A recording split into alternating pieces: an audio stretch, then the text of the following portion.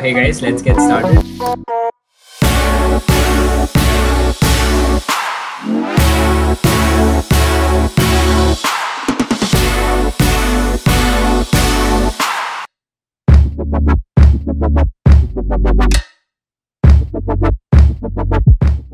You guys were wanting a video on UGE and IIIT Hyderabad. So here I'll be presenting my screen now. So first we'll start with talking about the various ways in which you can get into IIIT Hyderabad and like how to do that and all. We'll be dealing with every aspect later on. We'll be talking more about UGE. See, so there are various ways in which you can get into IIIT Hyderabad. The most common ways, obviously, JEE mains, and the second most common way is UGE nowadays. The other ways are like SPEC. It includes people who are like not that well off and who lie under the dire scheme of by the government. So you can take an admission via the scheme. Then LEEE is for those who are currently in their second year and want to pursue their want to change college and want to pursue their further studies in IIIT Hyderabad. So you can apply for this. This is a channel which is for Olympiad and KVP students. Olympiads like NSCC, NSCP. Now DASA is for students who have studied like who are ISA, who are international students. So you guys can apply through this. In this video, I'll be talking about UGEE. The JEE mains part is pretty obvious. So if you have under 1000 rank, you can easily get CS at IIIT Hyderabad. And my rank was 3014, right? So I was getting ECE in IIIT Hyderabad, but I didn't choose that obviously because I wanted CS. And yeah, so JEE mains thing is pretty simple. If you're under 3500 or 4000 rank, you'll get admitted to IIIT Hyderabad easily. Yeah, so let's start talking about UGE. Fine, I'll start with explaining the boring part first. I'll try to go through it very fast. So okay, so you guys already know about UGE. You guys already have done all this. So admit cards will be available from 15 June. That's what they have claimed, and the entrance exam will be from 24th June. This might change, but as of now, it is this only. So just plan according to these dates. Then the paper pattern. I am pretty sure if you are preparing for UGE seriously, you would already know this, that it consists of two papers, which is SUPR, which is subject proficiency test, and you have to do it in 1 hour. Second one is REAP. So, and that is research aptitude test, and and you have to solve it in 2 hours. So you have it's a 3 hour paper in total. How many students are selected? Now, IIIT Hyderabad does not disclose the numbers, but what I felt when I went for the interview was there were around 200 to 300 people there, like totally, and it was conducted in 2 days, like in a span of 2 days.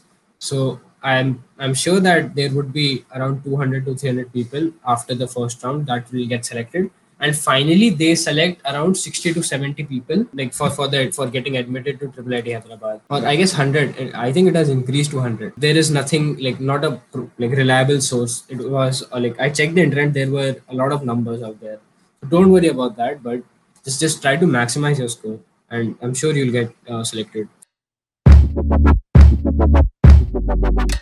Just check out the description. I have a Google form. So what I have planned is after BITSAT gets over, I'll be putting out content on various skills.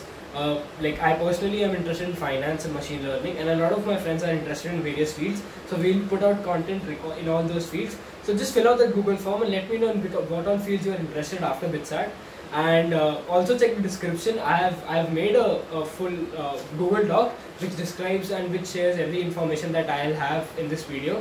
Yeah, let's get straight into the video. This is where the interesting part begins, and you want to know कि कहाँ कैसे पढ़ना है इन सब के लिए. So I'll be talking about the tips and like how the paper is and stuff like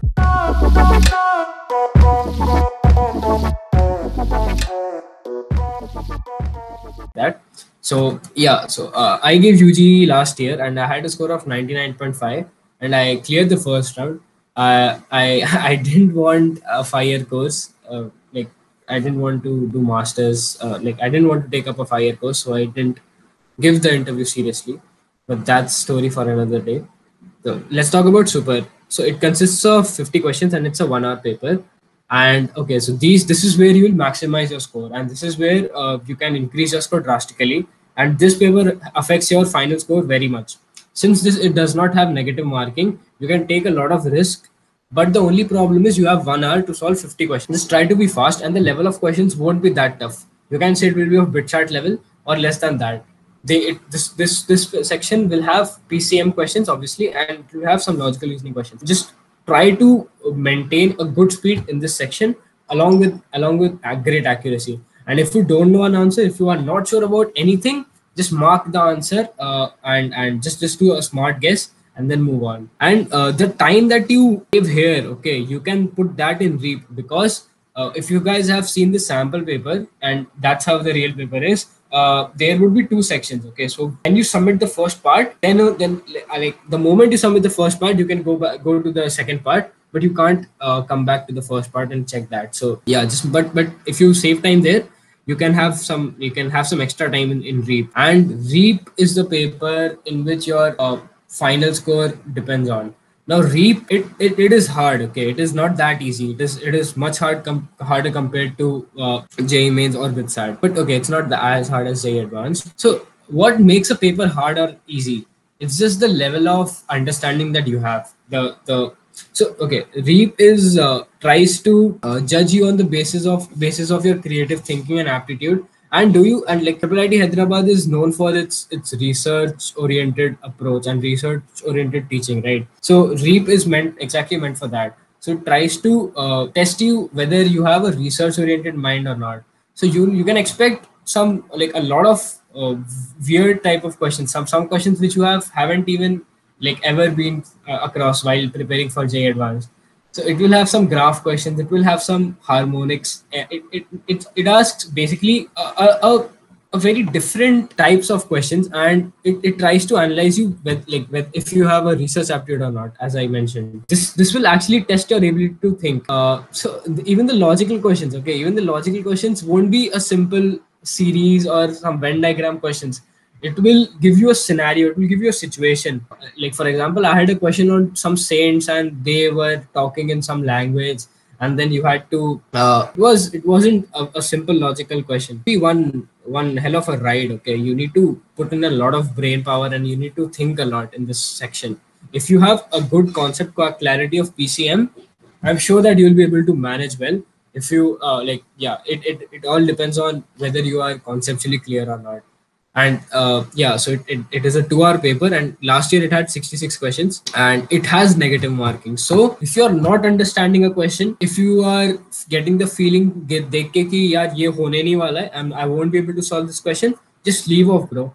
You don't need to like waste time on these questions, because these questions are not easy. Yeah. Okay, the level of paper and my experience. I have already discussed the level of paper while explaining the papers, but okay, so I'll tell about my experience. Okay, so I didn't actually study separately for UGE before giving the exam. Like 1 or 2 days before the exam, okay, actually 1 week or 1 or 2 days, like 1 week before the exam, saw the sample papers. And while I was checking the sample papers, now it is the same paper, and I tried to solve the paper. Okay, even so, like in SUPR, I was able to solve a lot of questions, and in REAP, I was not able to do anything. So I kind of left off, and I remember before 1 or 2 days before the exam, I was discussing with my other friend who is now in IIT Bombay, and we both were trying to solve the REAP paper, and then we both realized it's not that easy.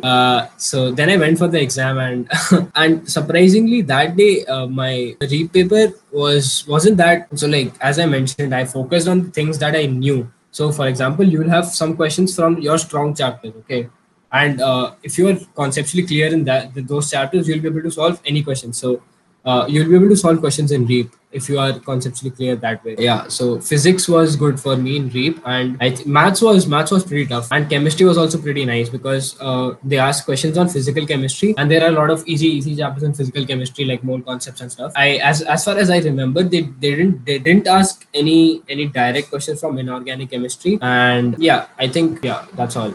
And yeah, by the way, that friend of mine, he got 85, and I think he just missed the cutoff by 4 or 5 marks, so he couldn't like get selected in the first round. Okay, some last minute tips. As I told you guys that if you are well prepared with JEE Advanced and you are sure that you have some concepts clear, like absolutely crystal clear, you don't need to worry about. See, super is would be easy for everyone. If you are studying for BITSAT or JEE mains, you will be easily able to do super. But REAP is where the paper tries to assess your knowledge and assess your concept clarity. So you need to be really sure about some concept. For example, if you have, let's say, around 20 topics which are your strong topics, so just try to attempt those questions first and try hitting the 2 markers first, because even the 1 markers would be tough, but 2 markers will give you more marks. So just try thinking about the 2 markers first in brief, and yeah, remember there is negative marking, so just don't tukka mat marna. Don't guess the answers and mark. I think you'll be fine. Uske bina, nothing much. And don't worry if you are, if you don't get selected, there are other ways in which you can get into Triple IT Hyderabad if that's your dream. And JEE mains for the easiest hai. And also I'll be like putting this doc in my description, so you can check that out. And if you have any other queries, just comment down below. I'll answer all of them. Don't worry. साथ में करते हैं फोड़ेंगे मिलके.